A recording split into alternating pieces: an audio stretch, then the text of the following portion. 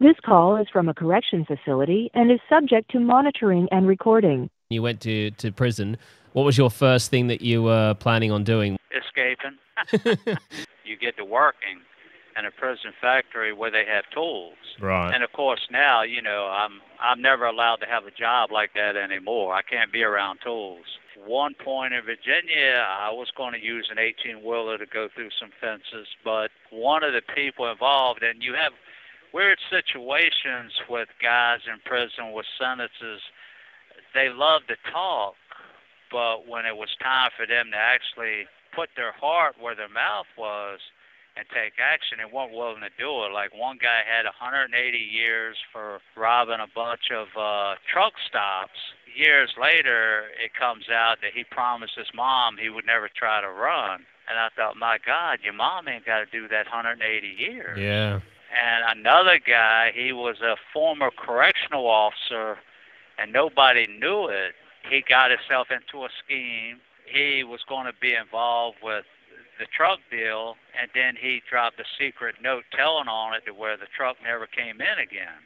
So he was scared that it would succeed, and on the run we would find out what his former profession was and do something to him. Which, of course, his thinking was warped. Nobody would have cared about that at that point. What was the closest you ever came to actually managing to do it? I was a week away in Virginia when I got told on. Yeah, right. And then it's straight to lock up. Yeah. And I got locked down for 3 more years and was getting moved to a different cell every 9 days. Quite an interesting experience. I got put in 4-point sometimes, which is restraints where your legs are spread eagled on the bottom of a bunk and your hands are spread on the top, handcuffed to 4 corners, kind of like being on a wooden stake being executed or something. And they come and they unhandcuff you every so many hours so you can take a piss or use the bathroom or something. Of course, sometimes I would just arch my body sideways and contort myself enough to where I could plop myself out and just piss all over the floor, so they would have to clean it up when it came in, and I would laugh at them. But they didn't appreciate that very much. But A little win for you. What was the plan to get out?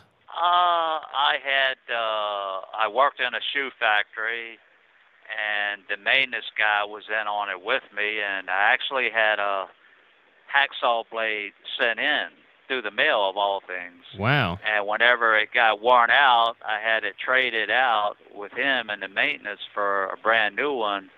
And in the daytime, I would be cutting the window bars while he was working over there. And in the evenings, I would go to work as a line supervisor.